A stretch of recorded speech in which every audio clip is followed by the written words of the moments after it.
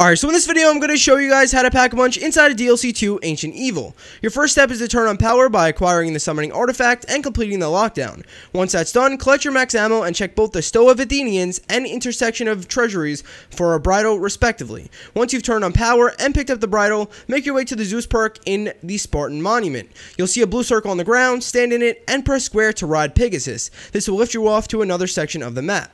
Now make your way to the cliff ruins and pull out the specialist weapon in front of the cage and mash it open with the specialist ability. For example, I pressed L2 on my Scepter of Ra to open mine. Once you've done this, make your way to the Python Pass and you notice there will be a bird cage hanging from the sky.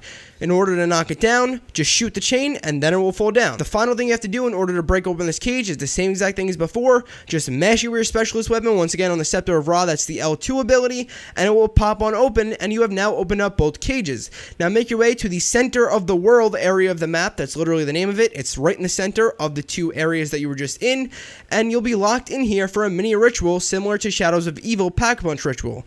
After killing enough zombies, Pack-a-Punch will bust on open for you to go and use, and that's it. You can now Pack-a-Punch inside of DLC 2 Ancient Evil. If this video did help you out, make sure you drop it a thumbs up, make sure you are subscribed, and I'll see you later. Have a good day.